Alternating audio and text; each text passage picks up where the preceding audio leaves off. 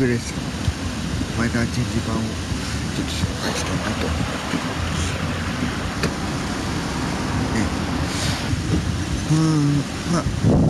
インプレッサスポーツ、インプレッサってもうそんなに変わんないんだけど、今回はインプレッサスポーツこれはおそらく安いだろうから2リッターのねNA エンジンになって